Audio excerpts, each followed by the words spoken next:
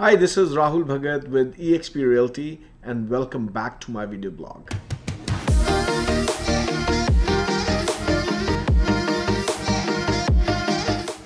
Planning to sell your existing house or your primary residence and you want to move up just because you are living in a house which is a little smaller, a little tighter for you, need a bigger backyard, or you want to move from your townhouse condo to a single family house, or you have a situation where you want to downsize.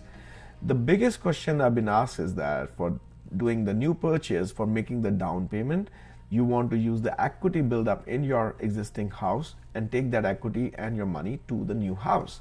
The way we do that, we put your house in the market. Once we receive an offer, we make sure that either we negotiate or make sure the buyer's agents, they write a contract which has a seller's contingency. This is the most important word here to remember.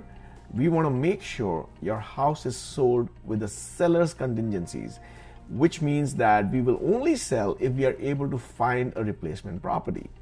The way we also do this is, we tell the buyers or buyer's agent that we want to make sure that their contingencies will start with us. So we'll start searching for a house. Once we find a house, their contingencies will move along with us.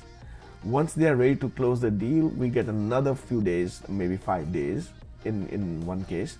And once they close the deal, we take that money and we use that money to buy your house. That way you are never without a roof.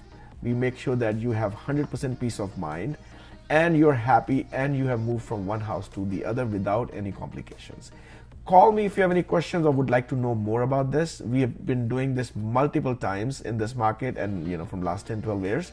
Call me so we can discuss this, show you what we can do. I can show you the contracts and how the paperwork is done so you have 100% peace of mind.